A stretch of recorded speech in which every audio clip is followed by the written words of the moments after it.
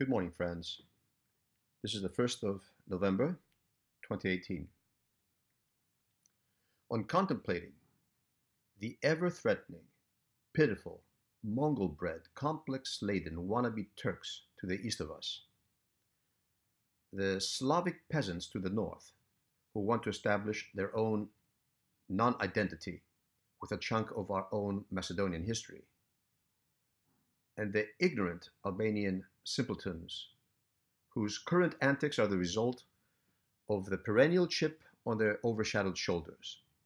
We Greeks must realize that we are condemned to have clowns to the left of us and jokers to our right.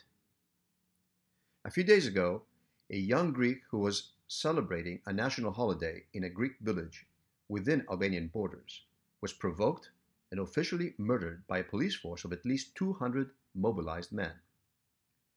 Slavs in Skopje systematically burned Greek flags because we do not accept them as the descendants of Alexander the Greek's legacy.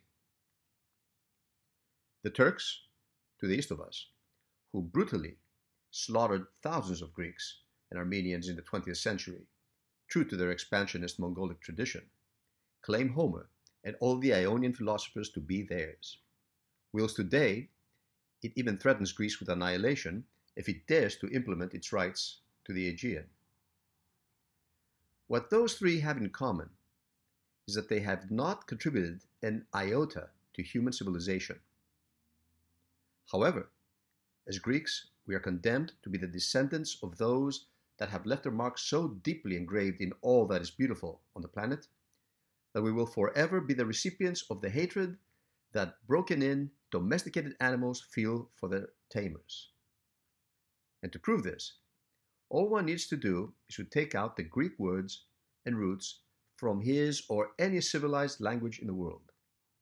The result, it would simply cease to function. It would stop functioning in a civilized context. And nothing is more representative of this linguistic tool with which we have tamed humanity than this English text that I will read to you, written by our ex-Prime Minister Zolotas, comprised solely of borrowed Greek diction. Conjunctions, modals, and prepositions aside, it's all Greek diction. The text is also an answer to those that whimsically claim that English is the richest language of the world. If you took Greek away from it, it would not even be able to say telephone. So here's the text. Brace yourselves. Here it goes. It only takes 1 minute for me to read this. The genesis of classical drama was not symptomatic. A euphoria of charismatic and talented protagonists showed fantastic scenes of historic episodes.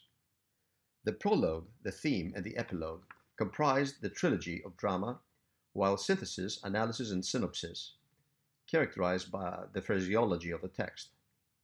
The syntax and phraseology used by scholars, academicians, and philosophers in their rhetoric had many grammatical idioms and idiosyncrasies. The protagonists periodically used pseudonyms. Anonymity was a syndrome that characterized the theatrical atmosphere, the panoramic fantasy, the mystique, the melody, the aesthetics. The use of the cosmetic epithets are characteristics of drama. Even though the theaters were physically gigantic, there was no need for microphones, because the architecture and the acoustics would echo isometrically and crystal clear. Many epistemologists of physics, aerodynamics, acoustics, electronics, electromagnetics cannot analyze, explain the ideal and isometric acoustics of Hellenic theaters, even today. There were many categories of drama: classical drama, melodrama, satiric, epic, comedy, etc. The syndrome of xenophobia or dyslexia was overcome by the pathos of the actors who practiced methodically and emphatically. Acrobatics were also euphoric. There was a plethora of anecdotal themes with which the acrobats would electrify the ecstatic audience with scenes from mythical and historical episodes. Some theatric episodes were characterized as scandalous and blasphemous. Pornography, bigamy, hemophilia, nymphomania, polyandry, polygamy, and heterosexuality were dramatized in a pedagogical way so that the mysticism about them would not cause phobia or anathema or taken as anomaly, but through logic, dialogue, and analysis, skepticism, and the pathetic or cryptic mystery behind them would be dispelled. It is historically and chronologically proven that theater emphasized pedagogy, idealism, and harmony. Paradoxically, it also energized patriotism, a phenomenon that symbolized ethnically character and phenomenal heroism.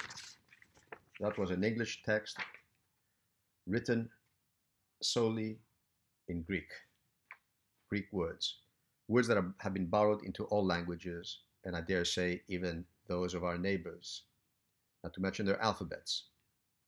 So besides the Greek origin of the Latin and Slavic alphabets, the Greek words in the text that I have just received have for the most part also been borrowed, as I said, by the rest of the world, even in far down as deep in age as Asia.